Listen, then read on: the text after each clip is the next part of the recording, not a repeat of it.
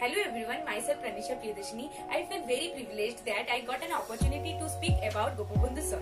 He is not just a teacher or a mentor for me, he is more like a parent. I thoroughly enjoyed each and every lesson he taught to me, and I feel like he is my role model each and every day, and I got inspired by him every time.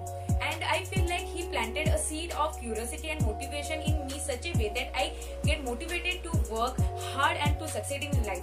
And he made me work to my full potential so that I get full marks in the mathematics subject in my boards. And I feel like he is the best teacher anybody can have. And I request you guys to like, share and subscribe to Invariant Mathematics to get a daily update of tips and tricks to crack mathematical questions. Thank you guys.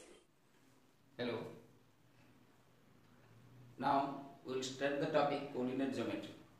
So before going to start the topic, I would like to say the revised syllabus according to the new academic session 2020-21. So in the revised syllabus, you will meet only the distance formula and division formula or section formula. That means the area of triangles is not in your syllabus. So we meet in this topic or in this chapter, we meet only two formulas, that is, one is distance formula, other is your section formula. Now before going to discuss the distance formula, I would like to explain some fundamental concepts of coordinate geometry. So in coordinate geometry, what we read in standard 9, the two lines, one is a horizontal line, another is a vertical line, which are perpendicular to each other. Those two lines are called two axes. The horizontal line is called x-axis, the vertical line is called y-axis, and their meeting point, that is O, is called origin. Now after this one, I would like to explain you any point. A plane has infinite number of points. A plane has infinite number of points. Each point on a plane relates with an order pair. Here you meet a new term which is known as order pair. What is an order pair? An order pair is when we write any two numbers, any two real numbers in a small bracket. Suppose I am writing here 2 minus 3, or I am writing here root 2, 3 root 3. When two numbers are written inside a small bracket, that is known as an order pair, which is relates to this topic, distance formula. Now if we take two order pairs, suppose x1 y1 and x2 y2 be any two order pairs. The two order pairs are equal with each other. The two order pairs are equal with each other if their first elements, means first element of the first order pair is x1, first element of the second order pair is x2, means x1 is equal to x2 and y1 is equal to y2. This you meet when we are entering into the chapter. That means the two order pairs are equal with each other if their respective first elements are equal and their respective second elements are equal.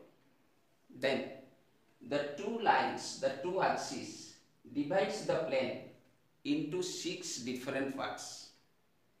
What are those 6 different parts? Now 4 quadrants and 2 axes. The 4 quadrants are known as quadrant 1, quadrant 2, quadrant 3, quadrant 4. In quadrant 1, all points are positive.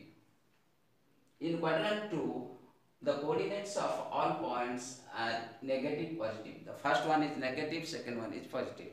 The first point or the first number is known as x coordinate of the point. The second number is known as y coordinate of the point. Now, how we find the coordinates of a point? Comes to this diagram. If P is any point, so I told you that any point on a plane relates with an order pair. Now P, as P is a point on the plane, P relates with an order pair. Let the order pair is xy. So how you find x? Now from point P draw perpendicular to x-axis and draw perpendicular to y-axis. The perpendicular distance between the point and y-axis is called the first element of the order pair, which is known as the x-coordinate of the point P. So the x-coordinate of a point is also known as abscissa of the point. Now, by drawing a perpendicular from P to x-axis, that is PQ, we get the perpendicular distance between x-axis and the point, which is known as the second element of the order pair, and that is known as y-coordinate of the point P. So x is the perpendicular distance between y-axis and P, y is the perpendicular distance between x-axis and P. This is all about your concepts regarding coordinate geometry. Now we will enter into the first topic of this chapter, which is known as your distance formula. So in distance formula, we have to find what is the objective of distance formula. Distance formula means we have to find the distance between any 2 points on a plane. Suppose on a rectangular coordinate system, suppose this is your x-axis, this is your y-axis, and this is the origin. Let Pxy, Px1 y1 and Qx2 y2 be any 2 points on a rectangular coordinate system. Our objective is we have to find out the distance between P and Q. How we find the distance between P and Q? That is the length of the line segment, that is the length of the line segment PQ. Now draw perpendiculars PR and QS on x-axis. Draw perpendiculars. Then draw another perpendicular PA on QS. So here we draw 3 perpendiculars. One PR and PR on x-axis, QS on x-axis, PA on QS. Now after drawing these perpendiculars, we get a right triangle. We get a right triangle which is known as right triangle PAQ. According to the Pythagoras theorem, PQ is equal to root over of PA square plus QA square. This is according to Pythagoras theorem. H is equal to root over of P square plus B square. Now we have to convert PA and QA in terms of x1 y1 and x2 y2. What is PA? Look here, PA is equal to RS, that is equal to OS minus OR. So what is OS? See here, if we draw a parallel line from Q with x-axis, now if I name it as T, QT is equal to OS. QT is equal to OS. What is QT? QT is the perpendicular drawn from Q to Y axis. So it is the x coordinate of Q, that is x2. Like that, OR is equal to x1. So we get PA is equal to RS is equal to OS minus OR is equal to x2 minus x1. Similarly, QA is equal to QS minus AS, that is equal to QS minus PR.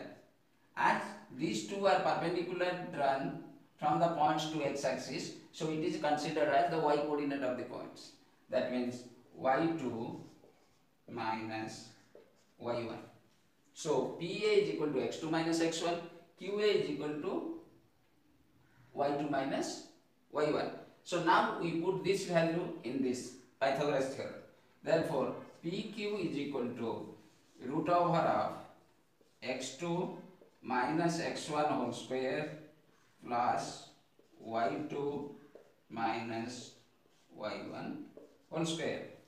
This is known as your distance formula. That means distance between the point P and Q or the length of the line segment PQ. So here I am telling you one thing, that you can write also x1 minus x2. You can write also y1 minus y2. You can change the order. Why we change the order? Now because as square is here, so if we change the order, if first it is positive, then it will be negative. So negative square is always positive. Clear? Now this is how we find the distance between 2 points on a plane. Suppose, as we know, O is the origin. Coordinate of origin is always 0, 0. Coordinate of origin is always 0, 0. So if we want to find out the distance between any point from origin or distance between the point, any point and origin, suppose here A is any point with coordinate xy. We have to find out the distance between the point A and origin. That means the length of the line segment, OA. So in this case, if we are applying the distance formula, it becomes x minus 0 whole square plus OA is equal to x minus 0 whole square plus y minus 0 whole square. That is equal to x square root over. That is equal to root over of x square plus y square. Now, why I am telling this one? Because some objective questions will come. Find the distance between 0.34 from origin. In this case, instead of applying the distance formula, you can write it direct, that OA is equal to root over of 3 square plus 4 square, 25, that is equal to 5. By doing like this, you can save your time. Then, any point, 2 axes are there. Suppose a point is on x-axis. Suppose a point may be on y-axis. When a point is on x-axis, as we know that the point has 2 coordinates, one is x-coordinate, other is y-coordinate. Any point on x-axis having y-coordinate 0, any point on y-axis having x-coordinate 0. So, overall we learn the distance formula, the concepts of coordinate geometry and the distance between a point and the origin. Now comes to one example, how we find the distance between any 2 points. Suppose your question is find the distance between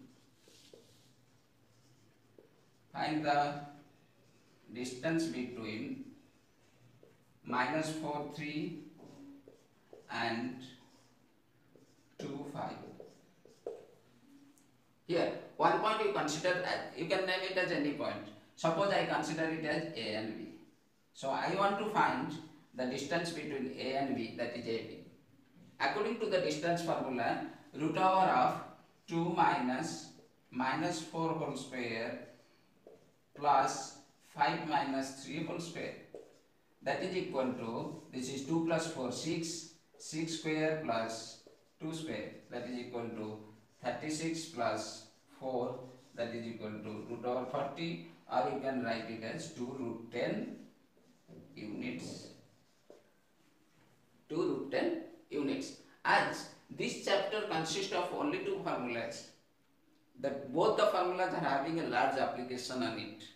So now in my next class I will tell you how you apply the distance formula, in which case you will apply the distance formula, and how you apply this concept, that is the coordinates of the distance between a point and origin. So till then, good. Do like, comment, share and subscribe our YouTube channel Inherent Math to clear your concept and do the best performance in class 10.